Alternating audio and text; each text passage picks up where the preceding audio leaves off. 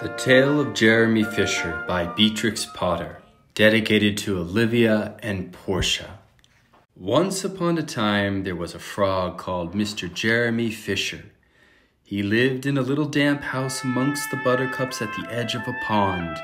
The water was all slippy-slappy in the larder in the back passage, but Mr. Jeremy liked getting his feet wet. Nobody ever scolded him, and he never caught a cold. He was quite pleased when he looked out and saw large drops of rain splashing in the pond. "I will get some worms and go fishing and catch a dish of minnows for my dinner," said Mr. Jeremy Fisher. "If I catch more than 5 fish, I will invite my friends Mr. Alderman Platoni Tortoise and Sir Isaac Newton." The alderman, however, eats salad. Mr. Jeremy put on his mackintosh and a pair of shiny galoshes. He took his rod and basket and set off with enormous hops to a place where he kept his boat. The boat was round and green and very like the other lily leaves. It was tied to the water plant in the middle of the pond.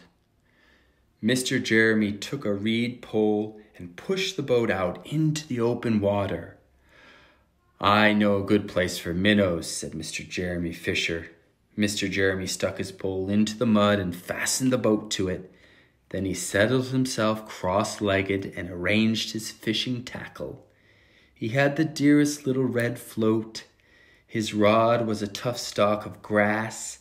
His line was a fine long white horsehair, and he tied a little wriggling worm at the end. The rain trickled down his back, and for nearly an hour he stared at the float.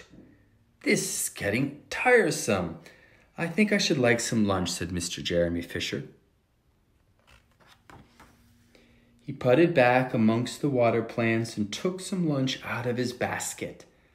"I will eat a buttercup sandwich and wait till the shower is over," said Mr. Jeremy Fisher. A great big water beetle came up underneath the lily leaf and tweaked the toe of one of his galoshes.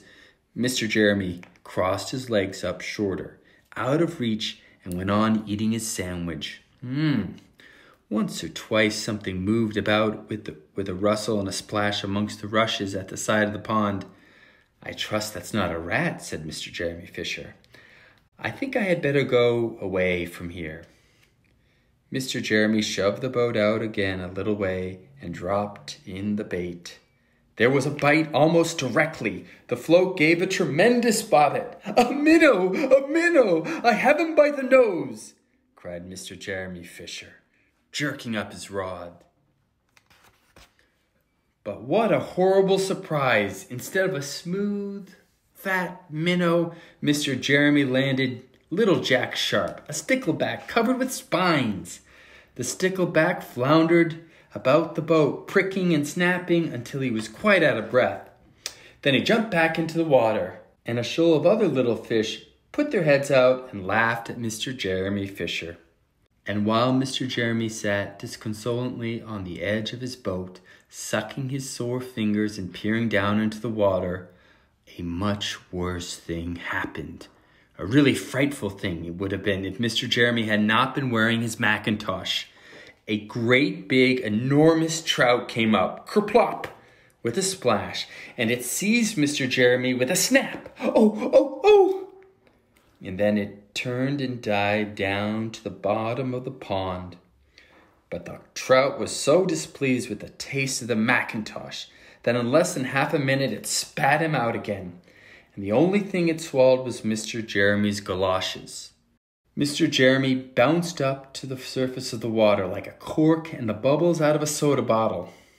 He swam with all his might to the edge of the pond. He scrambled out of the first bank he came to, and he hopped home across the meadow with his mackintosh all in tatters. "What a mercy that was, not a pike," said Mr. Jeremy Fisher.